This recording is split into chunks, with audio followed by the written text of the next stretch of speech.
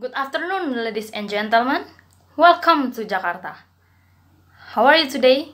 How was your flight? Is it good? First of all, let me introduce myself. My name is Yoselin Setiawan. You can call me Selin. And I'm not alone today. I'm with my partner, Ega and Jason from Citra Tour and Travel. Before we start, please change your watch to the local time Indonesia. Indonesian time is GMT plus 7. So, it's 12 o'clock. Indonesia have two seasons. There are summer and rainy. Since we are in rainy, don't forget to bring your umbrella or raincoat. So, are you ready to start traveling?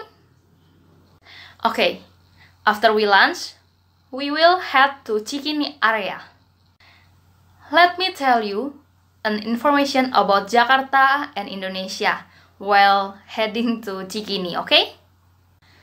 So, Indonesia is an archipelago, which is Indonesia have more than 17 more islands. Wow! Indonesia have 5 big islands like Sumatra, Java, Celebes, Borneo, and Papua. Indonesia is a republic country led by president and vice president.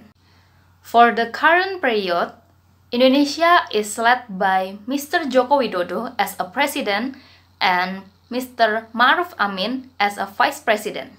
The red and white flag is the flag of Indonesia, which means red symbolizes courage, white symbolizes purity. The capital city of Indonesia is Jakarta. And now we are in Jakarta, the capital city of Indonesia. Has anyone been to Jakarta before? Okay, now we are in Cikini area, ladies and gentlemen. Welcome. In the Dutch era, the Cikini area became the famous tourist destination, you know. Cikini Zoo is the center of attention in this area. It is said that before the Ismail Marzuki Park building was built, the land was used as the Cikini Zoo since 1864. Were you half born? Not yet, right? Ismail Marzuki Park is an art, cultural, and science center.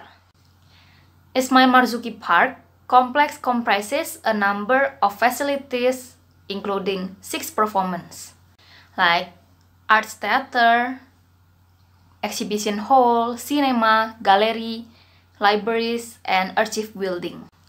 Inside Ismail Marzuki Park, there is also have a planetarium. In here, we can learn together about the planets in outer space. Besides Ismail Marzuki Park, Cikini also has several museums, such as Juang 45 Museum, Museum for the Formulation of the Proclamation Text. For 2 museums will be continued by my partner, Ega and Jason. Thank you and enjoy the tour. Thank you, Yoselin. So, what do you think?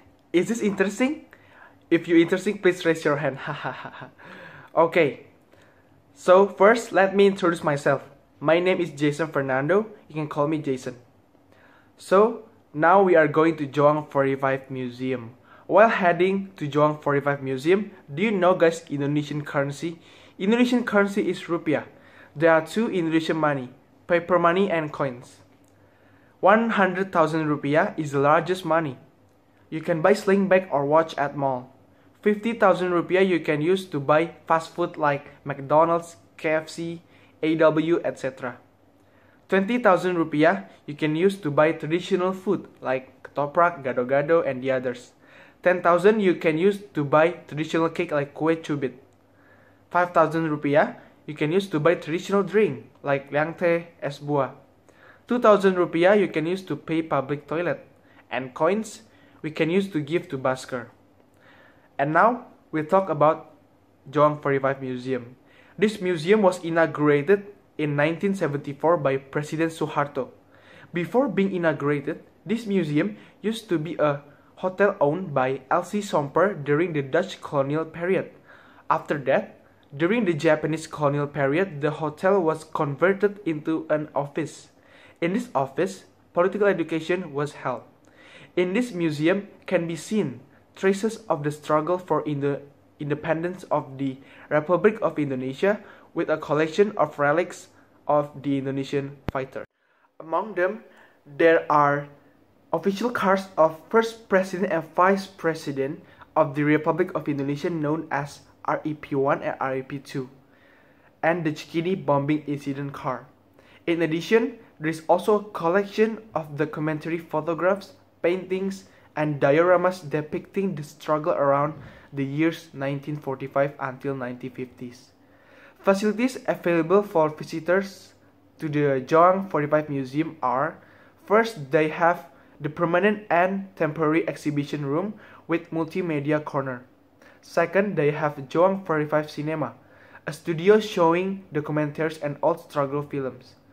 Third, they have the Scientific History Reference Library, equipped with struggle comics for children's reading.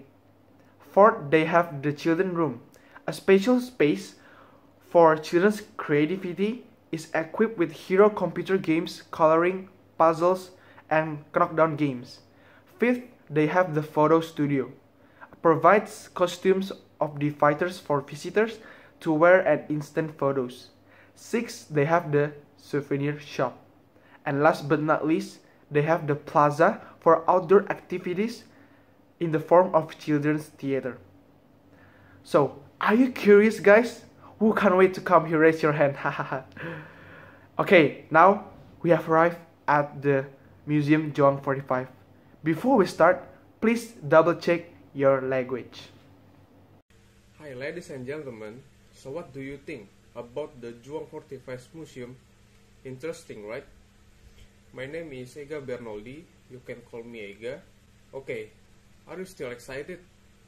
Now we go to the museum of the formulation of the text of the proclamation. So guys, now look on your left, there are students wearing school uniforms, right? Pay attention to me. In Indonesia, students wear uniforms is also different from elementary school, junior high school to high school. In elementary school, students wear white shirts with red pants or skirts. Junior high school wears a white shirt top and blue shirts or pants. And senior high school students wear white shirts with gray pants or skirts. There are two types of school in Indonesia, public schools and private schools. Public schools are free of charge and these schools were built by the government to educate underprivileged students, while the private school was created by a foundation and paid. Formulation of the proclamation text. Do you know what the proclamation is? The proclamation is the official statement of the Indonesian nation about independence and freedom from the shackles of colonialism. The formulation of the Proclamation Text Museum is a history museum in Jakarta, Indonesia. The building is where the Proclamation of Indonesian Independence was formulated. The building was built in 1922 following the design of Jeff L. Belzberg in 1931.